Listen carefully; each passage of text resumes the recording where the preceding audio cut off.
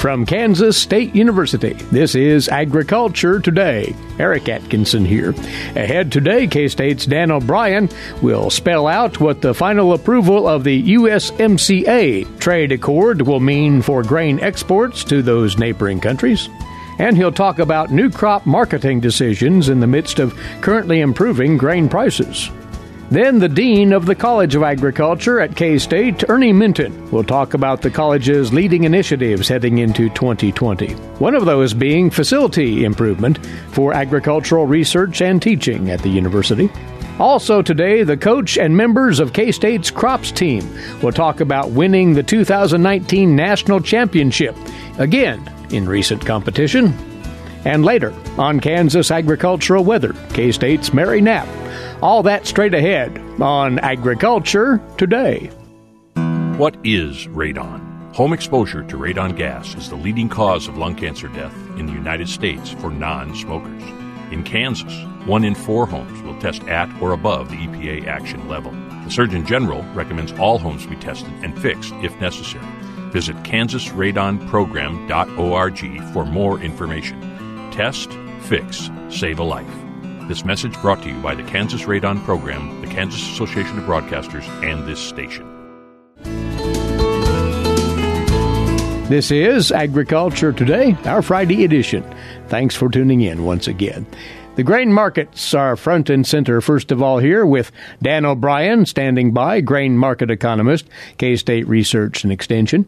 And, of course, the headliner this time around, Dan, stems from the news yesterday afternoon that the U.S. House of Representatives had, in fact, passed the U.S. Mexico-Canada trade agreement, USMCA. Now that it's cleared that hurdle, it'll be on to the Senate after the holiday break for its expected ratification and approval there. And as the grain markets go, you say this is a significant development, no question. Well, yes, and this year especially with the challenges the U.S. has had with what one would think of as our primary customer in a lot of these grains, particularly soybeans, with China, we're all that much more anxious to maintain a free and open flow of U.S. grains out into export channels. And when you look at, in particular, Mexico as an export customer, and look at their proportion, U.S. wheat exports overall, the hard red and the other classes, here for this calendar year, you've got about 2 million metric tons of business, of wheat export business for Mexico, and that's up from about 1.4 at the same time a year ago. Those are shipments. That's not counting forward purchases. And really the next largest customer for U.S. export sales is the Philippines, about 1.6. So here over about 2.1 for Mexico, 1.6 for the Philippines. Japan also is pretty strong, about a little under 1.4. So here right to the south of the U.S. with strong export transportation advantages of the U.S. sending wheat there as opposed to other places in the globe. We're pretty anxious, quite anxious, to preserve that outlet for U.S. wheat, and given that of our usage of wheat, about half of it goes to exports, or a little bit more at times. To have Mexico on board for that's a great thing. When you look at U.S. corn exports, you've got Mexico coming in for this marketing year at about 3.8, 3.9 so far. Actually, that's down a little bit from the previous week, but compared to other customers, if Mexico is taking about 3.8, 3.9 million metric tons of U.S. exports so far this marketing year, the next closest country is Japan at 1.3. So again, tremendous importance of maintaining Mexico as an export customer for U.S. grains, for U.S. corn as well. When you look at soybeans, of course, the big customer, even with all the challenges that we've had this year with U.S. and China export discussions, still China's number one for this marketing year so far at about 8.3 million metric tons. Mexico has come in second, about 1.4, 1.5. Other countries that are important, Egypt at a little over 1 million metric tons. You've got Japan at 700,000 metric tons, Taiwan, et cetera, just a number of other countries. So as we clicked off 3 of our largest exportable U.S. grains, Mexico is number one by far in corn, pretty strong number one, with others not too far away with regard to wheat. And for soybeans, of course, China is dominant in that, but the number two, not that far behind them, would be Mexico. So in terms of a trade outlet, gosh, to have a U.S., Canada, Mexico trade agreement put together is a great thing. Of course, there are all manner of other provisions that we're concerned about in these markets. For Canada, the key provision is identified by Secretary Perdue and the information they put out is that Canada agrees to terminate what the U.S. has indicated to be a discriminatory wheat grading system. Mm-hmm. That's quite meaningful for the spring wheat country in particular, isn't it? Well, yes, and along that border, we've got transshipments going on, where wheat comes across the border and to U.S. elevators, et cetera. When I think of the U.S. and Canada as they compete with each other for wheat exports, I think of another trade agreement, the Trans-Pacific Partnership that the U.S. was not a part of, decided to step out of, and here now by agreeing with Japan to have a U.S.-Japan trade agreement, the U.S. has stepped out from under the penalty that it was beginning to bear by not being in the TPP, i.e. a sizable price discount for countries that were selling to TPP countries, and 50, 60 cents, et cetera. And Canada was gaining that. The U.S. was blocked out of it. Well, now here with the U.S.-Japanese trade agreement, that helps to mitigate that situation. The U.S. Mexico-Canada trade agreement, you've got some positive things happening there. You and I talked last week about the U.S.-China trade agreement, and there are public announcements, and then there's the waiting for the actual business to occur. So it is interesting. The last week or so, since those announcements had come out, you have seen the grain markets move to the higher side. But I think nothing, quote, gangbusters yet. I think the business will actually have to show up, and we'll have to see the weekly sales come in before we really respond strongly. But particularly in the soybean market, there's a lot of anticipation or hope that will come about. And I guess if that were to happen, then this whole issue that we have right now of wondering where the grain markets will go after the first of the year will become a little bit more clear if there's more of a free flow of soybeans and other crops off U.S. shores, off into China and elsewhere. So the USMCA is on its way to implementation. But back to what you were just referencing there, Dan, the improvement in grain prices this past week, it brings to bear the question, of course, of when should a producer holding 2019 harvested grain pull the trigger on sales? Is this the time, given this bump in the markets of late? I don't doubt that people are considering that, and given the strong basis that we've had in a lot of Kansas elevator locations, especially for corn, somewhat for grain sorghum, and for wheat, when we gain 15, 20, 30 cents for these crops on the futures, and that if we maintain the strong basis, then gee whiz, there's an opportunity. It just kind of quantify that. If you look at the March corn futures, they were at about 372 or thereabouts here within the last week or so, traded up to about 390 and closed yesterday at 386. So, there's a gain there. On wheat futures, hard red again for the March contract, had been down to about 422, 423. That was in late November, early December. Closed on December 19th at 460, so 40 cents. Gosh. And for soybeans, had been in late November, early December, trading down as low as about 865, 868, something like that. Had traded up to about 930, closed yesterday at 924. We hear reports that there has been a fair amount of country movement of grains, and coming into the end of the year with cash flow issues, tax issues all in play, I don't doubt that we have seen a fair movement of cash grain, and which we've been blessed in a lot of parts, not all parts, but in a lot of parts of the state. I would not be surprised to see a fair amount of cash grain having been moved in the last week or so. That the case, then, should producers follow up with a protective strategy in the instance where prices would continue to climb, take a position in the futures or options markets? Well, they could buy the futures. We always are quite hesitant to recommend that because futures can go up and they can go down. So the buying call options in the futures is generally the recommendation we'd have, and at least up front you've you've identified your maximum loss. If it goes against you, you know how much that you'll be out of pocket, as opposed to having just bought those futures contracts and then be really at risk. Just quickly then, if you look at say July corn, if you're to go in and buy an at-the-money $4 call option, it in essence is just under 20 cents a bushel. So what does that mean? Well, if the alternative you were considering was holding grain in the cash market, well, that's 20 cents would buy you at 4 or 5 cents a bushel a month, about 4 or 5 cents.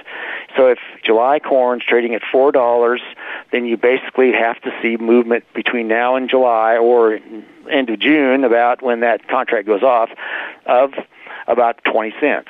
And given the forecasts for next year, and I've just seen some DTN meteorologist Bryce Anderson forecast talking about the possibility of wet conditions continuing off into the spring and summer again of next year. And gosh, just the specter of that repeating itself, we'll probably have fairly jumpy markets. You could see 20 cents pretty easily in the July corn market. For wheat, of course, a little bit different situation. If you look at the July 2020 wheat futures and the purchase of a call option there, and they closed yesterday about 476. If you look at a 470 call, it cost you about 35 cents. So for that, you'd have to have a gain of about 35 cents over the 470 to make money on that option, or see a lot of volatility be expressed. And what would that take you to? Well, you'd be over $5 wheat. Not impossible if we have problems, but probably a little less intuitively appealing than what we just talked about for July corn, making it over 420. Dan, in that we'll be away for the holidays the next couple of weeks. Our next visit will be on the very eve of the release of that USDA Grain Supply and Demand Report on January the 10th. So we'll preview that all-important report when we visit again. Many thanks to you, and happy holidays to you and yours. Thanks, Eric. Take care. Dan O'Brien, grain market economist for K-State Research and Extension, based in Colby, northwest Kansas. Agriculture Today is back after this over the K-State Radio Network. Did you eat today? Thank a farmer. A way to get more involved in agriculture is through 4-H and FFA. Through 4-H and FFA, we have been given multiple opportunities to grow as leaders and learn more about agriculture. You can learn skills related to jobs, public speaking skills, and you get the opportunity to travel around the country and meet new people. If you want more information about getting more involved in 4-H and FFA, visit them on their websites at kansasffa.org and kansas4h.org. We're back now on Agriculture Today. If you've been tuned in this week, you'll know that we've been visiting with certain leaders in the K-State College of Agriculture, more or less a year in review of research and extension activities associated with the college here in 2019. Well, we'd be remiss if we didn't talk with the individual who oversees it all. And in fact, earlier this year, the interim part of his title of Dean of Agriculture was taken off. He now holds that post fully. Ernie Minton has joined us. Ernie, your reflections on 2019 as the college's priorities and challenges. How would you summarize that? Well, first of all, Eric, thank you for having me in. I'm happy to be here, and I guess I'd be remiss if I didn't highlight really very fortunate being named the Dean and Director. That officially started July 1, and of course I carried forward straight across from interim dean for a year, and so it's a great honor, big responsibility, and I'm pleased to be in that position. So beginning back when I became interim dean, and actually really carrying forward from the planning that Dean Floros had done, I was asked early on by the president to come up with a facilities master plan. So it's no surprise to our alums that are out there listening and others who are familiar with the campus that the College of Agriculture has a lot of great buildings, but many of them need help and are aging and have quite a bit of deferred maintenance. And we've got that in every one of our buildings, and some quite more than others. And so we've engaged with an on-call architect and work with them to devise a facilities master plan that we hope is reasonable. It's not a small number, however. I don't want to leave that in question. It's a challenge, but the answer is, well, it's too big. We can't do anything. We've really got to address that problem. And so we've spent the bulk, really, of 2019 trying to get that master plan in order. We've got some great drawings. We're at the point now where the next step is to look with the K-State Foundation at what may be feasible from a private fundraising perspective. And then based on that, we know what we need to go and make the case for from the state. And there may be even a possibility based on some language in the Farm Bill and other kinds of things that perhaps there'll be some federal money that might be available as well. In as far as future bricks and mortar, though, the initial building block has been more or less identified, hasn't it? Yes. We just really had some challenges, in particular in Schellenberger Hall, with some aging mechanical infrastructure and so on. And so we really identified that as the first thing we need to take care of. And we actually have a very well thought out, it's still a work in progress, but thinking in terms of maybe moving the Department of Grain Sciences and Industry into a new structure that would be in between Call and Weber Hall. The idea there being that we can, yes, get the grain science faculty into new digs, but in addition to that, really kind of leverage the natural relationship between the kinds of activities that happen in grain science, both from a teaching and research perspective, with food science, which is mostly in Call Hall, and then also the connection of the feed science emphasis in grain science with the livestock nutrition side in Weber Hall. So we're pretty excited about that. And you're right, that would be, if we were phasing it and kind of drawing a circle around that set of buildings, that's probably going to be phase one for us. And then the Schellenberger facility would be actually taken out and replaced fully with a new structure for other purposes. That's right. We've had a detailed engineering analysis of that building, and it just would be too costly and probably less than desirable to try to renovate that space. And so that's the plan. That building will need to come down, and we have a new building that's planned in that space, and that would probably be phase two. That building we've specifically designed to bring those academic units and other administrative units in the college which don't need heavy laboratory space, so they don't need fume hoods and those kinds of things, which add obviously to the expense of construction, but would house other units like agricultural economics, communications and ag ed, and then we would bring over ag academic programs and diversity. We need a new recruiting space for the college. Quite often we have families they come into Waters Hall, and I in no way want to disrespect what Waters Hall has meant to the college over the years, but we hear parents and grandparents say, oh, it looks just like it did when I was in school here. and it does. That's exactly. That's quaint, but it isn't where what the 18-year-olds want to hear.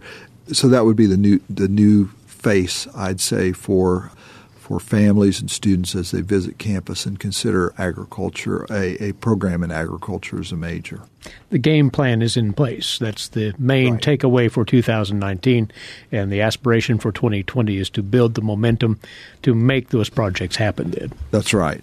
So we're going to spend 2020 continuing to get our ducks in a row with regard to lining up the story and making a strong case that this is an investment that's important for K-State and the college. Very well. One of the true priorities, though, we must mention here for the College of Agriculture, even more broadly for the university as a whole, shoring up the erosion in enrollment, and the College of Agriculture has not been immune to that either. That's correct. And so I think it's pretty widely known by the audience that, yes, K-State's enrollment has been declining, and There are a number of factors that are contributing to that. The one that's cited, I think, most frequently is the data that suggests that Kansas high school graduates in general are coming to four-year or other kinds of post-high school education at lower rates. And so with K-State being the number one choice for high school graduates from the state, that obviously has an impact on our enrollment. So it's a challenging task to understand what the underlying factors are, but we're committed to doing what we can to turn that around and get together a recruiting strategy that will help build back some of those majors which have seen pretty dramatic loss of students. It's interesting when we look at the placement data for some of those majors, and I'm citing in particular food science, but also the 3 bachelor's degrees, for example, from grain science. Ironically, these are the students upon completion of the degree that have a very, very high success rate in terms of placement. I mean, it's essentially 100% placement at very, very high-paying jobs.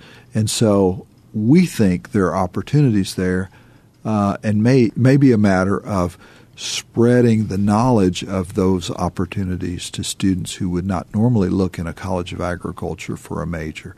And that would be maybe students from urban settings. And we have begun to look in this direction, been involved with urban FFA chapters, for example, and trying to develop a strategy to really tackle that. So prospective students and parents be looking for renewed emphasis on enrollment and recruitment here to Kansas State University's College of Agriculture ahead. One more thing I want to talk over here, Ernie. Generally speaking now, the K-State College of Agriculture's standing nationally, for all the challenges that may be, that standing still remains pretty firm. That's right.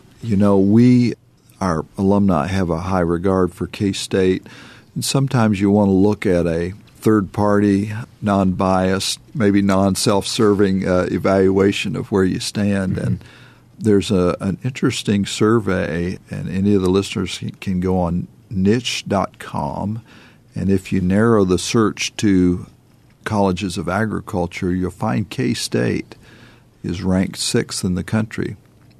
The interesting thing is, as we dug into those data, the perception of graduates about the care with which their advisors and instructors took in their education, there are questions that relate to some of those kinds of things, and quite often K-State was number 1 in those categories. And so in the aggregate, we shook out as number 6. And so, yes, the college is in great shape. We have some challenges, but we have a lot to build on, too. Well, as we look to 2020, there's plenty to be accomplished yet. So you're eagerly awaiting those opportunities, Ernie? That's true. We really want to make good progress towards addressing that critical infrastructure need, addressing our deferred maintenance issues, and so on. We'll be active in those areas in 2020 for sure.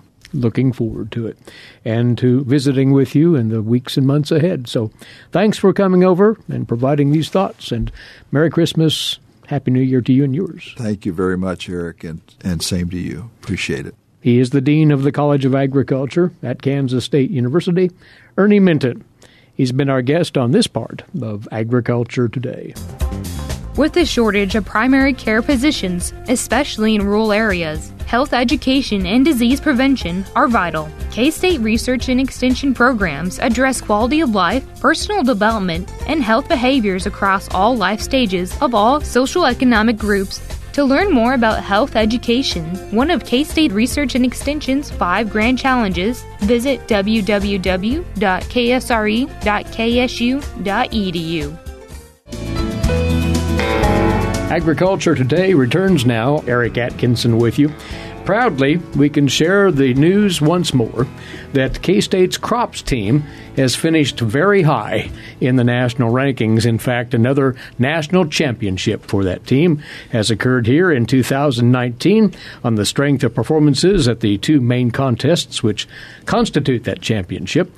So we'll meet three of the team members in just a few moments, and we'll talk as well with the team coach, Kevin Donnelly, professor of agronomy at K-State. Congratulations to all of you. And Kevin, folks refer to it as a dynasty. Well, as such, that dynasty continues. Yes, well, thank you, Eric. I appreciate the opportunity to be here. We were once again successful in the competition. I think our streak now is something like 17 out of 21 years. So, and that's not all mine. Dr. Posler, ahead of me, who was responsible for leading the group for a lot of those.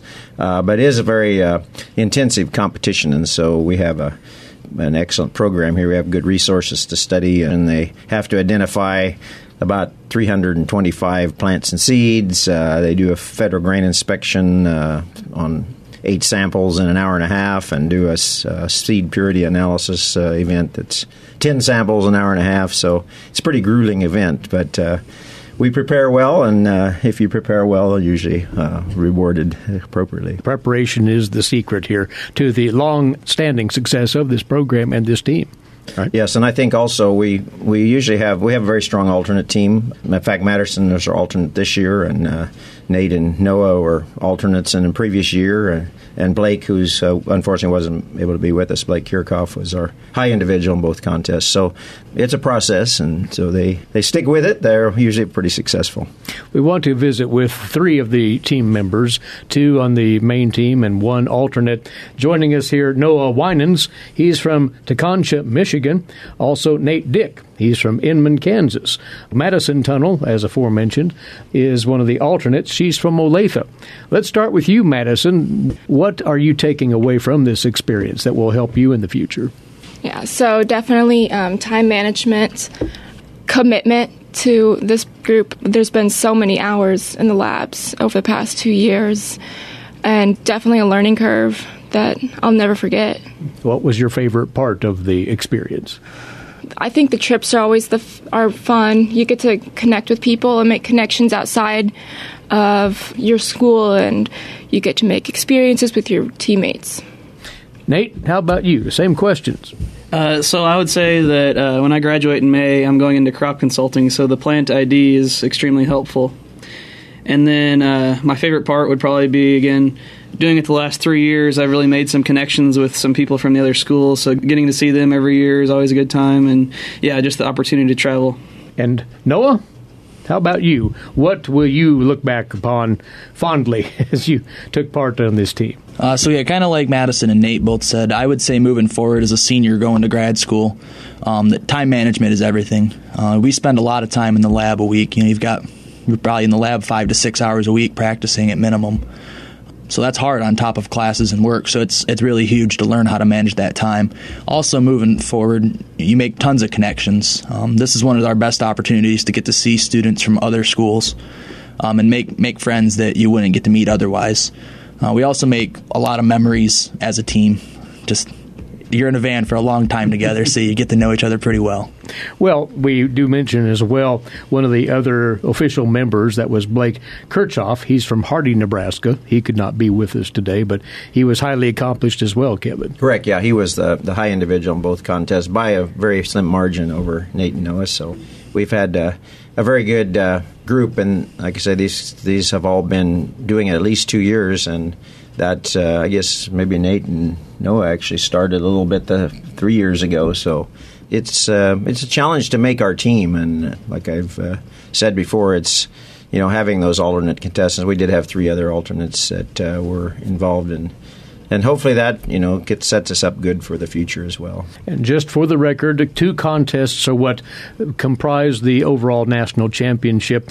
The one in Kansas City, the one in Chicago, the University of Wisconsin-Platteville, second at both events, Iowa State, third in Kansas City, and Purdue University took third in Chicago. So it's heady competition is the point, Kevin. Yes, that's certainly those teams have been involved with it for a long time as well. This was the 91st year of the competition in Chicago, and so it's been going on for a long time. I'd like to, acknowledge the support also. Corteva Agriscience was our lead sponsor in Kansas City, and the American Royal does the organization there. And then we had a number of other sponsors that sponsor us. Kansas Crop Improvement here locally is certainly important in supporting our team every year. And then in Kansas City, the CME group, these guys get scholarships, nice scholarships, $2,000 for first and $1,500 and $1,000 for first, second, third. So we're pleased to bring home those 3 awards as well from the CME group in Chicago. So excellent. Well, the pressure is off for the 3 of you as you've continued the string of championships out of Kansas State University and its crops team. So thanks to all of you, and good luck in your futures. Kevin, we appreciate your time as well. Thank you, Eric. With us, Kevin Donnelly, the coach of the K-State Crops team, along with team members Noah Winans, Nate Dick, and Madison Tunnell. Again, that team taking the national championship 17 of the past 21 years, including here in 2019, in the competitions that took place at Kansas City and Chicago, respectively. This is Agriculture Today. Next up, this week's Kansas Wheat Scoop. Here's Marcia Boswell. All Kansas farmers are invited to the Kansas Commodity Classic at the K-State Alumni Center in Manhattan on Friday, January 24th, 2020. Thanks to the generous support of the Kansas Corn, Wheat, Grain Sorghum, and Soybean Associations and our sponsors, registration is free for farmers and friends. John Felt, founder and president of Blue Water Outlook, will provide a weather outlook. Elected officials have been invited to give updates from Washington, including the Senate Ag Committee, a trade outlook, Farm Bill update, and other pertinent issues affecting Kansas farmers. Dr. Alan Gray, director of the Center for Food and Agricultural Business at Purdue University, will end the day with a presentation on capitalizing on the greatest sustainability story in history. The Kansas Commodity Classic is hosted by the Kansas Corn Growers Association, Kansas Association of Wheat Growers, Kansas Grain Sorghum Producers Association, and Kansas Soybean Association. The January 24th event is free to attend and includes a complimentary breakfast and lunch. However, pre-registration is requested for food count purposes. Visit www.kansascommodityclassic.com to register. For Kansas Wheat, I'm Marcia Boswell. Thanks, Marcia. And this is Agriculture Today. Agricultural producers, landowners, and creditors, you have a partner in your legal and financial needs. Kansas Agricultural Mediation Services offers reliable, trusted information and guidance. Whether you need advice for ag credit concerns or are transitioning your operation to the next owner, Kansas Agricultural Mediation Services can assist you in making sound decisions for your business. To learn more, call 800-321-3276 or visit us online.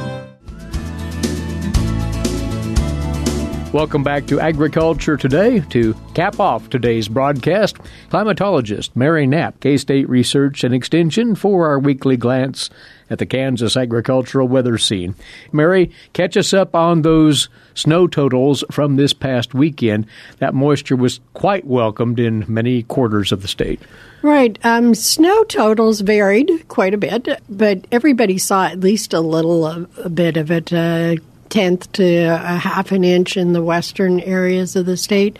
Central Kansas, particularly around the Abilene area, was one of the areas that had some of the heavier totals.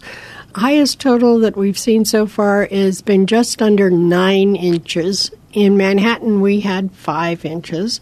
As you go south and east, there was a little bit of rain ahead of that snow, so we had some places in Johnson County that reported over an inch of liquid out of that system. So again, a nice introduction to winter as far as the snow amounts go.